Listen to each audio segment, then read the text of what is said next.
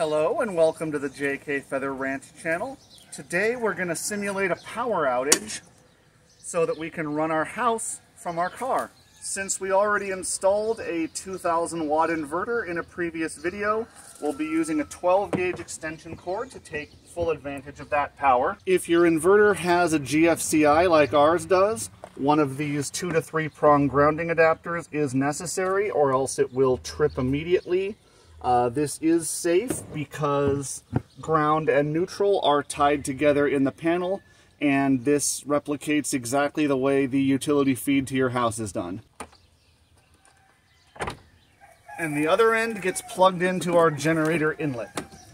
This adapter ensures that both phases of the panel get power, even though we still won't be able to run anything that requires 220. Now we'll turn on our interlock and any breakers that require power.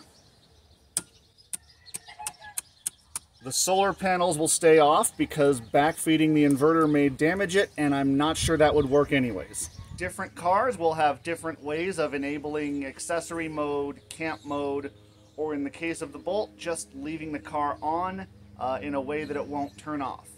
The way to do that is going to be different for every car, but for the Bolt, you need to first open the driver's door, then put the vehicle in neutral. As you'll notice, the pedestrian alert noise is playing, so we'll use the switch we installed previously to turn that off. And then you can get out of the car and close the door. Now, we do have the Emporia View energy monitor installed on our house, and it looks like we've settled into what I would call an idle state of about 350 watts. That's running the fridge and freezer, but pretty much not doing anything else except for some random items that are probably plugged into circuits we've forgotten about. We are using some lighting. The Wi-Fi router is running. I'm sure some Vampire electronics are running, but that's where we currently stand. We are using a couple things that other people wouldn't, such as misting fans to keep some of our animals cool that we can't really turn off. Now, since it is apparently going to be 108 degrees today, we do need some air conditioning.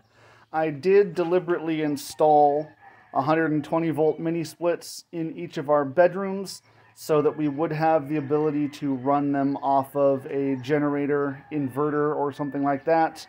Obviously, we cannot run the mini splits in the main part of the house because they are 240, but we can at least keep the bedroom cool.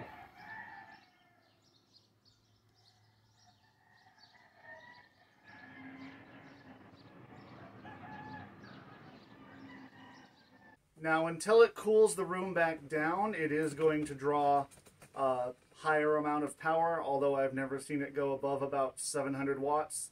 Once we get down to temperature and it's just maintaining it, it usually draws between 1 to 200, although since it's so hot today, that might increase.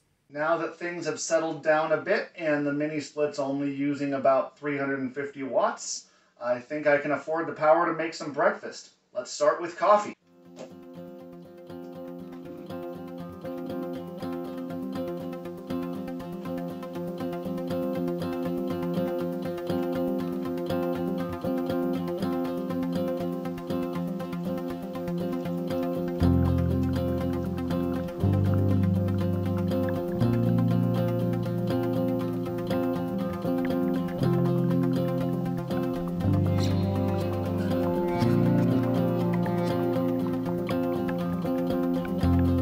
Add in some chocolate milk. We've got ourselves a fine iced mocha. Since we've got a gas stove, no worries there, except we don't have to light it with a match. And we can use the vent fan while we're cooking.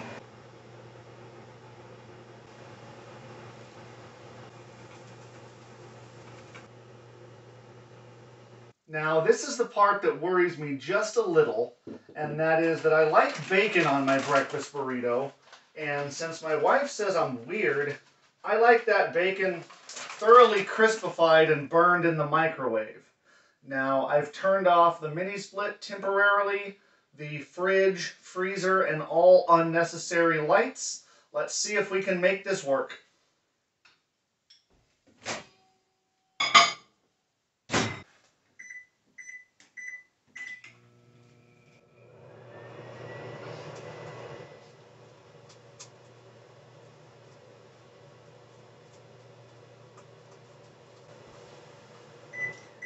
It's going to splatter grease everywhere unless I put something on top to block that.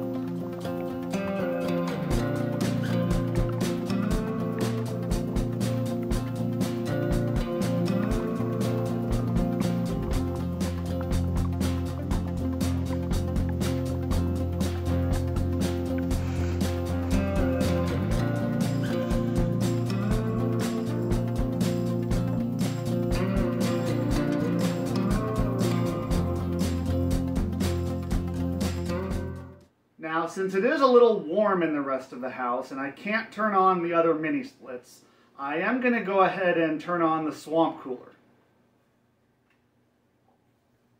Now, if you live somewhere humid, you've probably never seen one of these before.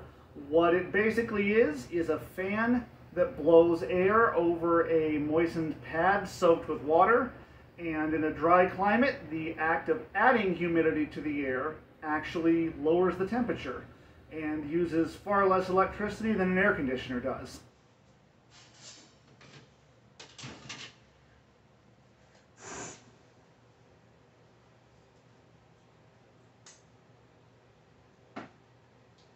Now, as I said earlier, it's going to be over 100 degrees today. That's just too hot out to use the inverter at full capacity without overheating it. So here is the cooling solution I came up with. So the time is now about 12 o'clock, and while I was looking at my power usage, I noticed that the fridge was using a whole lot more than normal and caused me to start pulling from the 12-volt battery because I exceeded the output of the DC-DC converter in the car. The reason for that is because the fridge had gone into a defrost cycle, which is not something I need it doing during the hot part of the day when I'm also using air conditioning. So for now, I have turned that off. It should keep everything cold, well, until I end the test, but normally it would keep everything cold until nighttime when things cool down outside and I don't have to use as much AC. The plan would be to let the fridge run overnight and then turn it off during the day again. Who's a good kitty? Who's a good kitty? You're a good kitty. Now that I've taken a shower, I do need to dry these luscious locks of mine. So I should be able to run the hairdryer on low. I did temporarily put the mini split in eco mode while I do this, but I don't think it should be a problem.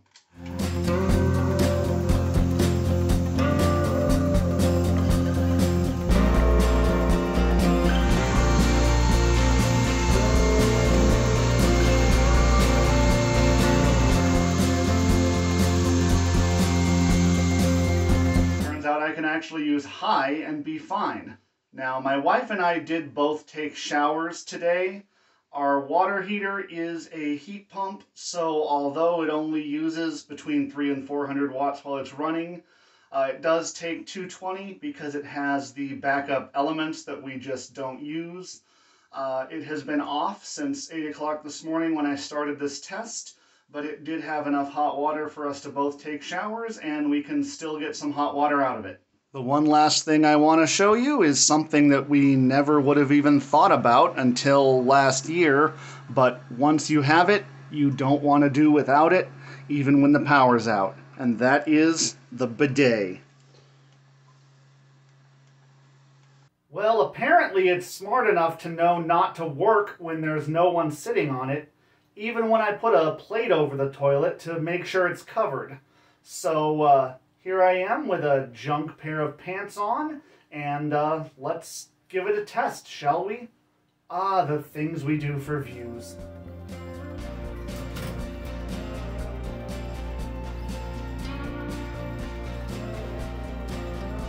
Oh!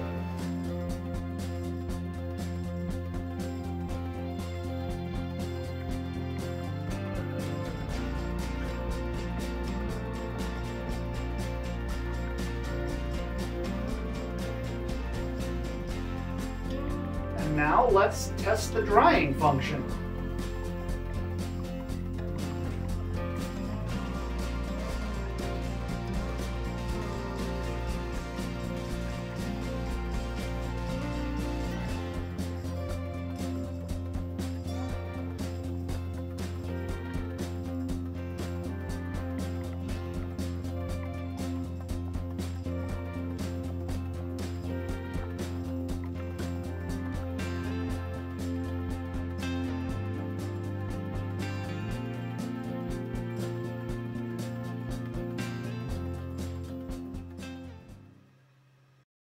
And that concludes our test.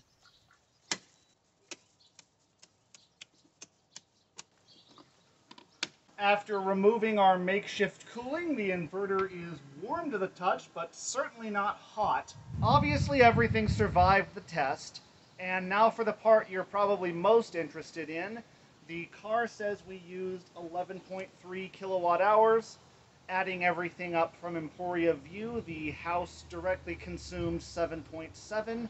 That's honestly not terrible efficiency, considering the power has to go from the big battery to the 12-volt battery, through the inverter, to the house, as well as everything required to keep the car operational, run the cooling pump, cooling fans, battery conditioning if necessary, things like that. It has been 8 hours, so in a 24-hour period, assuming this level of heavy usage, which is highly unlikely, considering many of you won't have to run air conditioning, and also it is expected to cool off significantly at night to where we either won't need it or will barely need it.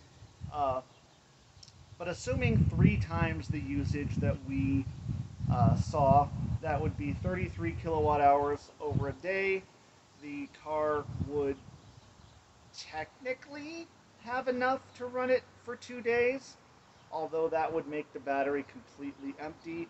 And our power outages here really don't last longer than 12 hours at most.